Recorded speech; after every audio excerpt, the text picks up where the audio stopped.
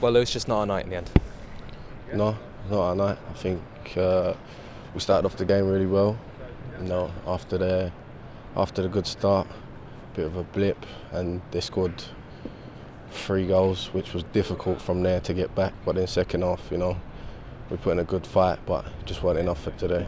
And in that first half, when those first 2 goals went, especially the second goal, because that was goal of real quality, do you feel like it just took the wind out of people's sails a little bit? Yeah, Leeds, they're a quality team. We have to give them that. It was always going to be a difficult night, but yeah, like I said, if we carry on how we started this game, we'll do well. And a bit of resilience in the second half as well, keeping it to just 3 goals on the night, but it just showed their promotion credentials, I suppose.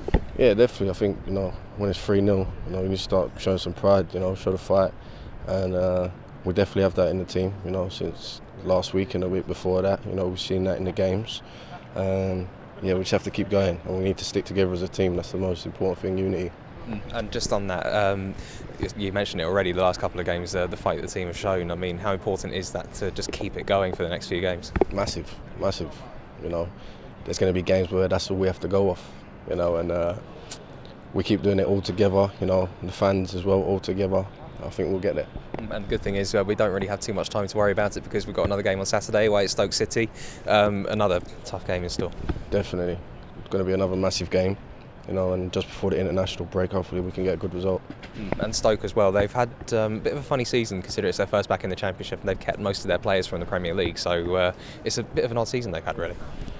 Yeah, not really too bothered about them, to be fair, and I'm just concentrating here. But we go there Saturday with a strong mentality, trying to get something out of the game, and like I said, we need to give it our all just before international break.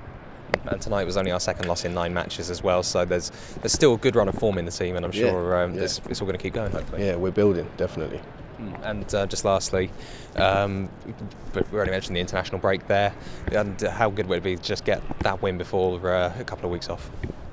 Yeah, be crucial as well in the table as it stands. I think we had some results today that were decent for us, so yeah, that'll be a big game.